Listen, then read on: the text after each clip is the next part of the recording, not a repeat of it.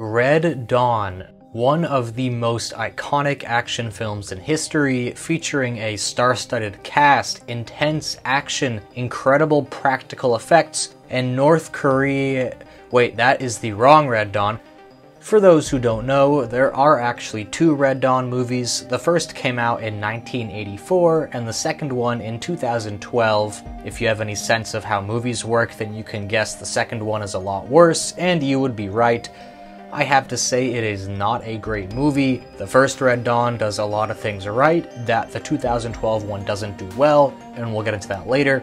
But this is going to be a bit of a follow-up to my last Red Dawn video, which is also my most popular video, but since it was copyright claimed, I can't make any money off of it, so here I go again trying to cash in, this time with a bit less footage from the movie. Alright, so in this video we are going to basically be comparing how realistic these movies are. We're going to be comparing the world building that both of these movies set up, the invasion itself, and of course how plausible it is in real life, and what they draw from in the real world. So remember to like, comment, subscribe, hit the notification bell, all that fun stuff. Follow me on Instagram and X, and let's just get right into the video. So for those of you living under a rock, the Red Dawn movies are basically about America getting invaded, and then a group of high school kids named the Wolverines for their school football team become guerrilla fighters who create a resistance movement. As you may imagine, both of these movies taking place in different times, they have different adversaries that the movie envisions. Red Dawn from the 1980s is concerned about the Russians and their communist allies, whereas 2012 is also communists, but it is mostly focused on North Korea.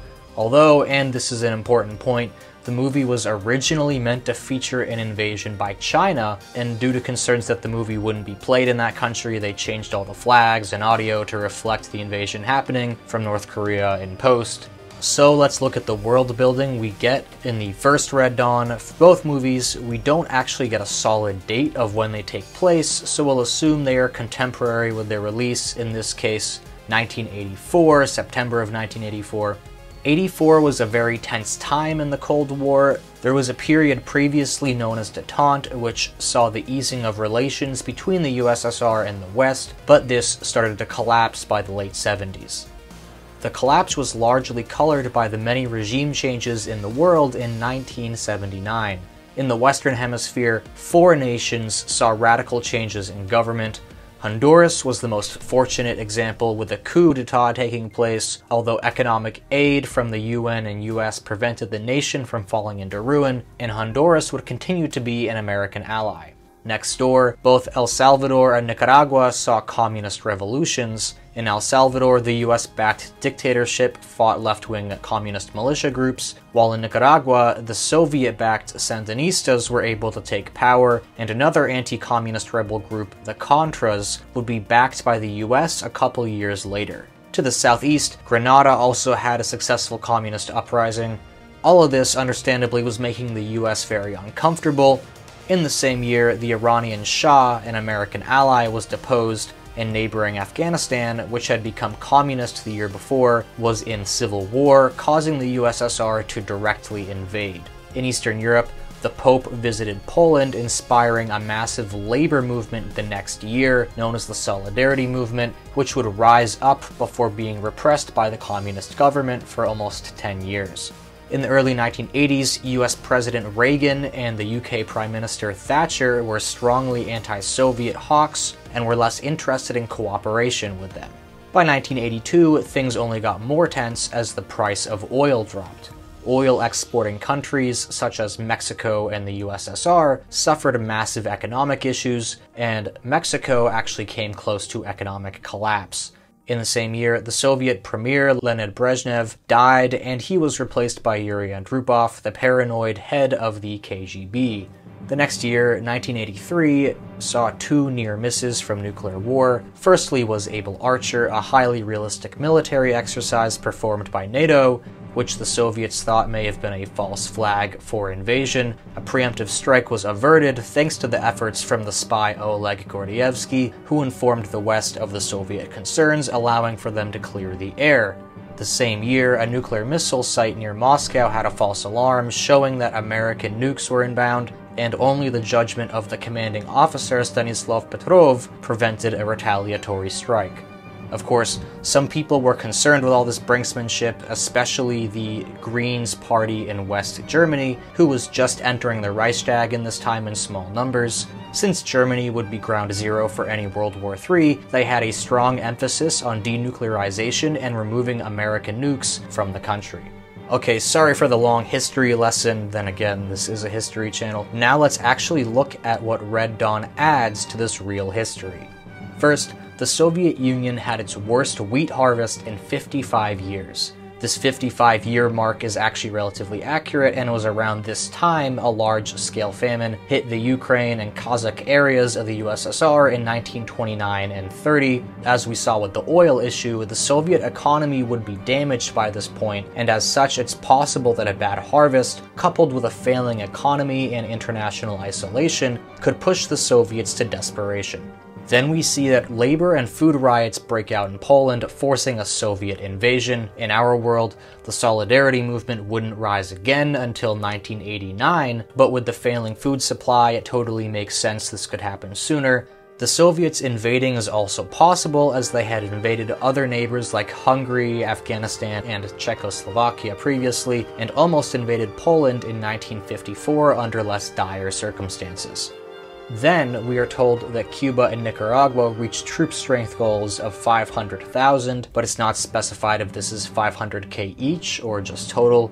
We also see that El Salvador and Honduras fall, creating more communist regimes in the region and defeating American allies. Mexico was plunged into revolution, likely due to the oil economy failure, which would make the country insecure and likely ripe for communist revolution as well, and of course opening the US southern border.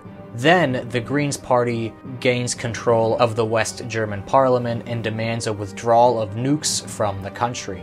In the aftermath of the 1983 close calls, this is understandable, although these close calls weren't really public at the time, although concerned elites in the country may have been aware of the Able Archer tensions. While the Greens in real life were only a small party, this wouldn't be the first time a small party comes to power quickly in Germany. We don't get too many details for the next point, but we learn that NATO is dissolved.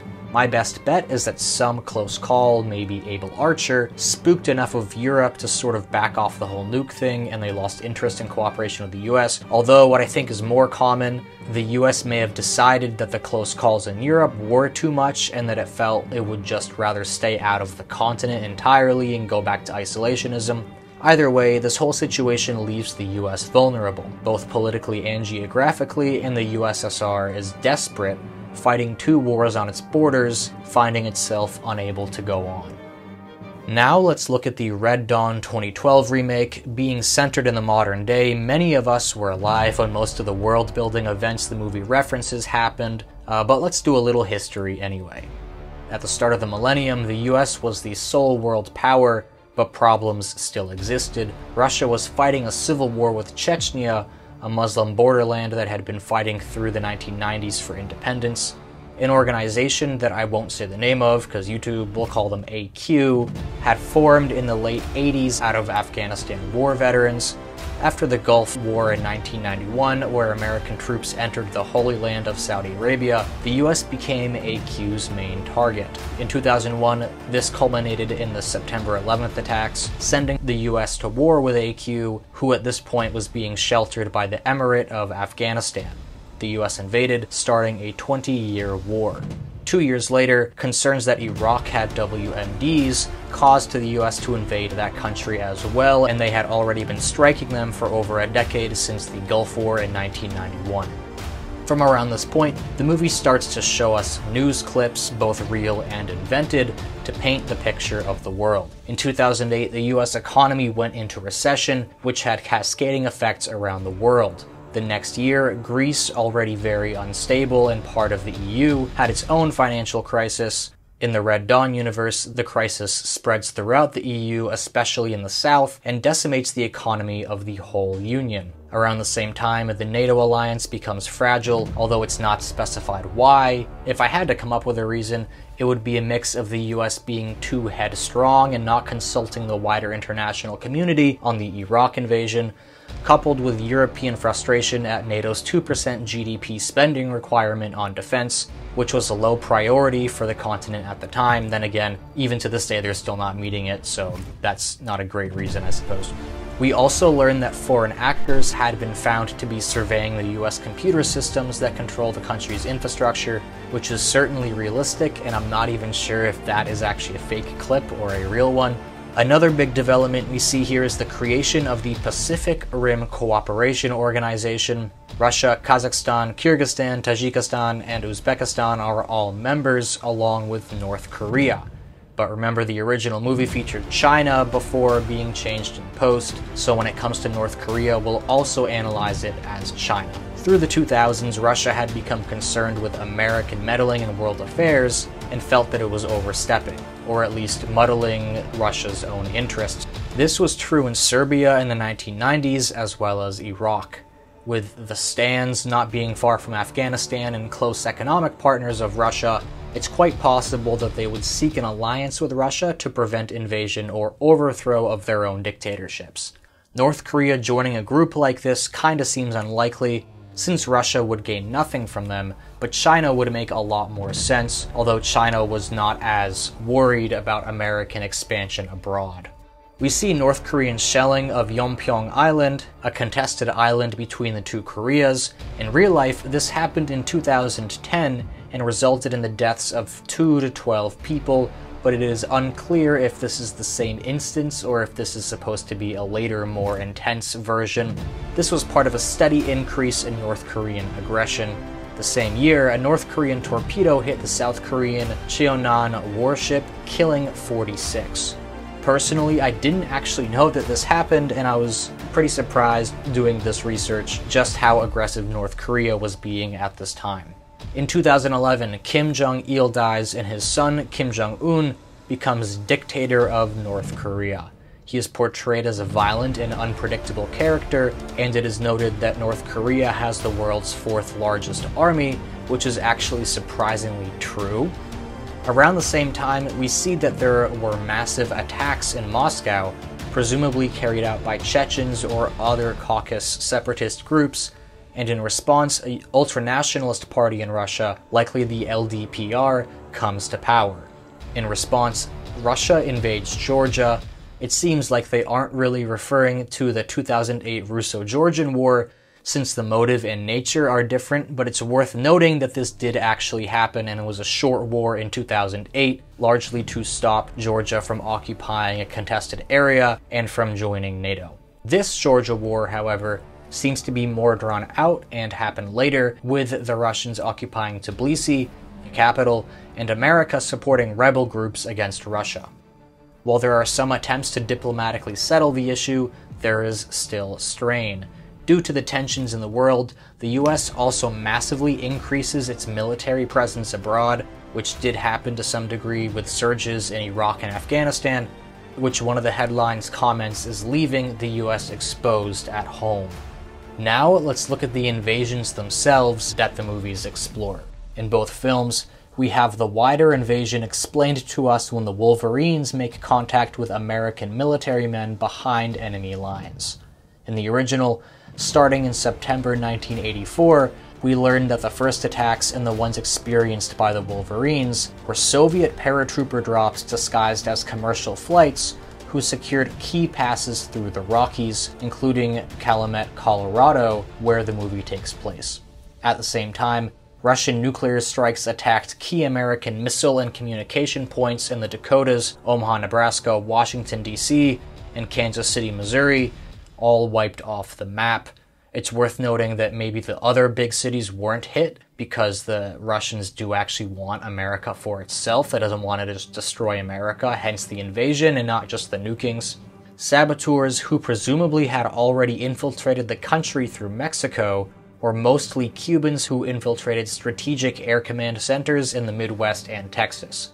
With American defenses down, the Cuban and Nicaraguan forces invaded the US through Mexico, moving up through the Great Plains to about Cheyenne, Wyoming, and across through Kansas. The US forces were able to check their advance and hem them in between the Rockies and the Mississippi River. The Russians themselves sent 3 army groups through the Bering into Alaska. They cut the pipeline and moved through Canada in an attempt to link up with the main Hispanic force, but they were stopped, at which point the lines largely stabilized by the winter of 1984-85. Europe stays out of the fight, largely because they want to avoid a Third World War. However, England and China have both joined with the US against the Soviets, but these allies seem to be having troubles. England, quote, won't last long, while China is believed to have lost around 400 million people, likely due to nuclear weapons. At first glance, it may seem strange that these countries would join, but it does make some sense for the time. Thatcher's government was very strong against the communists and was friends with Reagan. At the same time, China, while communist, had been accepted into the world economy by the US, and they had an ideological split with the Soviets within communism, and so while they were both communists, they weren't really friends.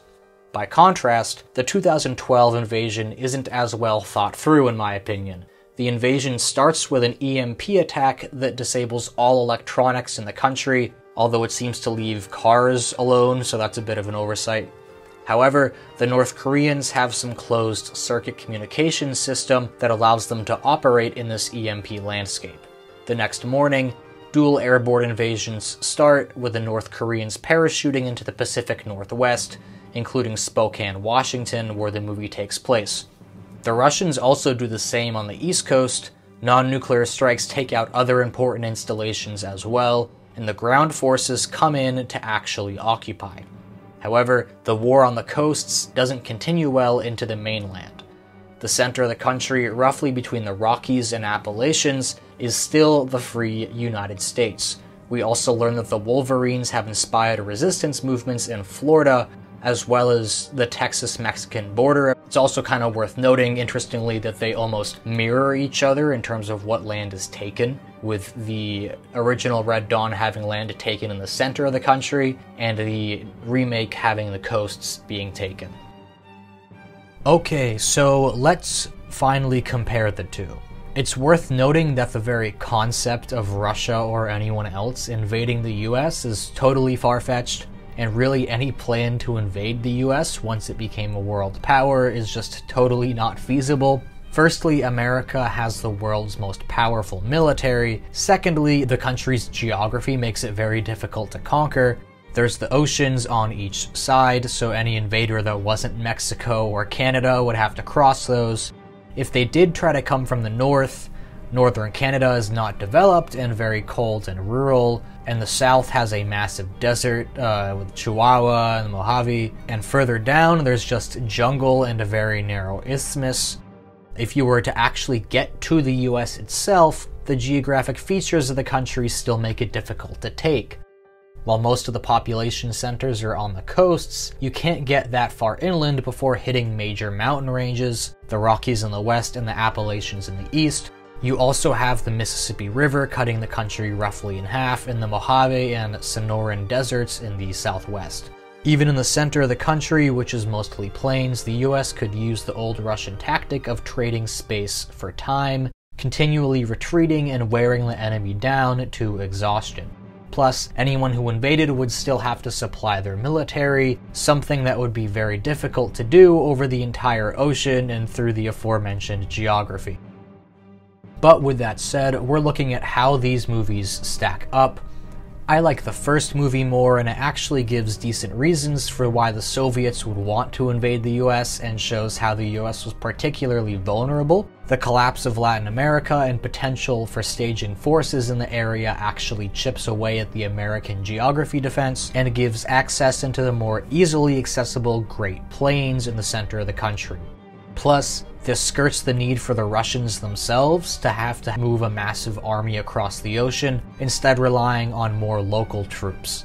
The end of NATO and the lack of nuclear capability in Europe also makes the US more isolated and reduces their ability to strike Russia back. The famine in Russia and discontent in Poland, plus the ongoing issues in Afghanistan and with the oil economy, are also reasons the USSR might become desperate enough to invade the US, especially when we consider that the part they control is actually the breadbasket of the country and they could use that to feed themselves. Still not a plausible thing in my opinion, given there's no way to mass an army on the US southern border without the US noticing, or to mass a Russian army across the Bering without us noticing, or for the US not retaliating nuclearly against the Russians.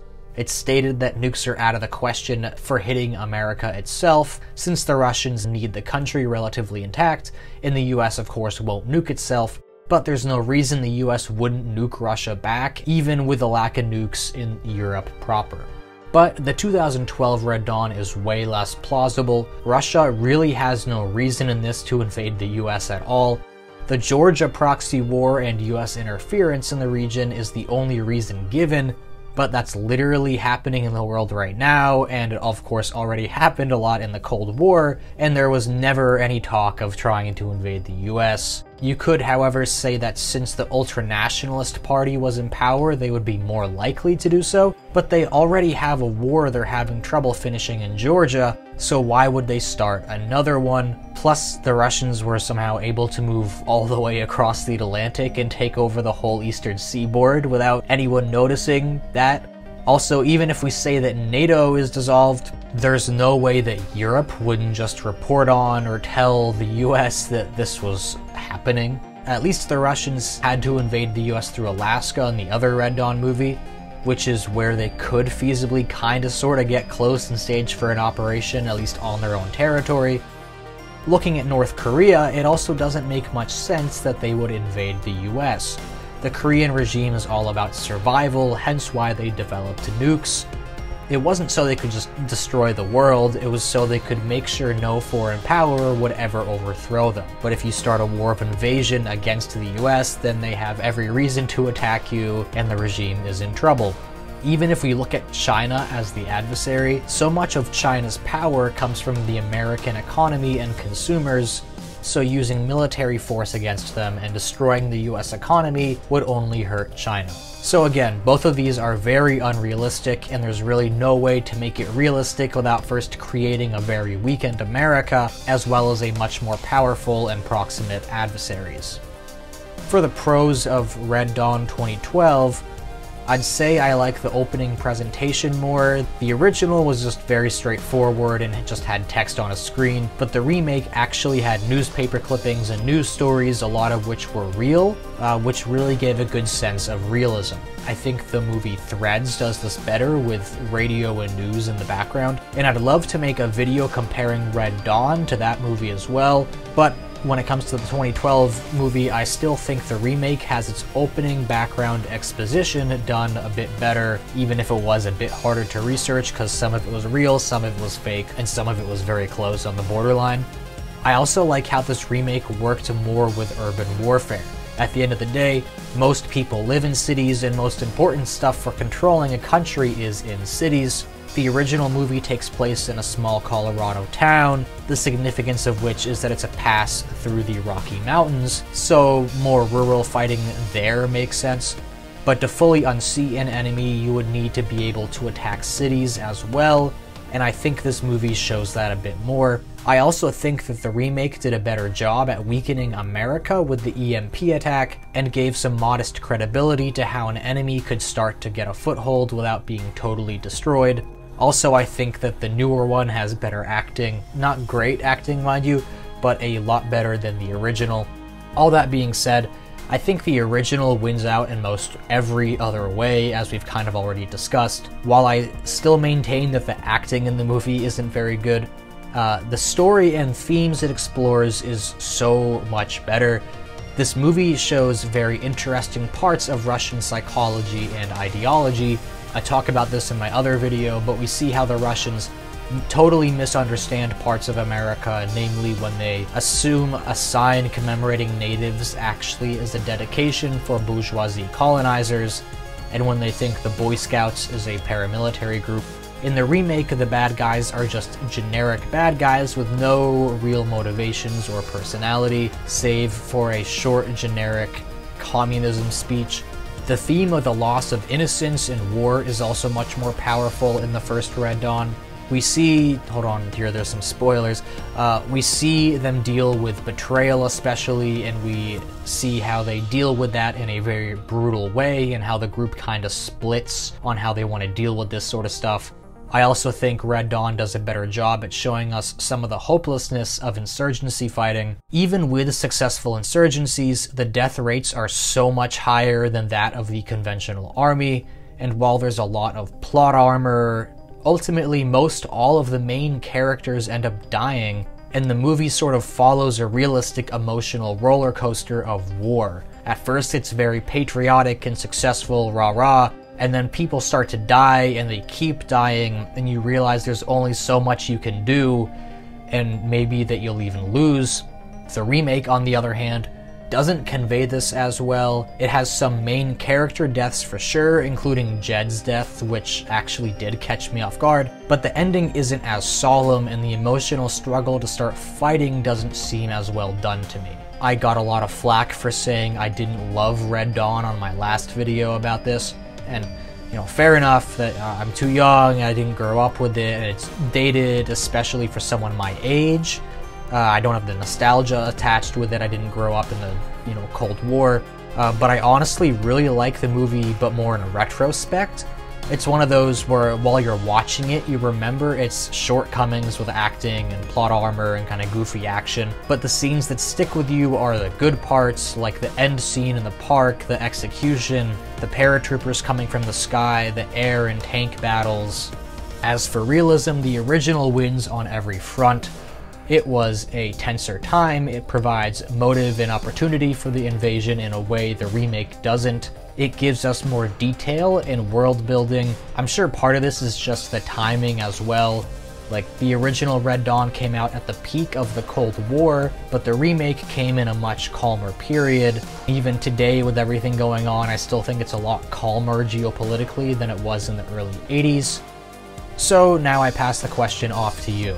What do you like and not like about both films? I'm sure the remake is going to get panned in the comments, but I'm curious if there is anything you do like about it. But that's it for this video, everyone. Hope you enjoyed. Remember to like, comment, subscribe, hit the notification bell, follow me on Instagram and X, and I will see you in the next one. Goodbye.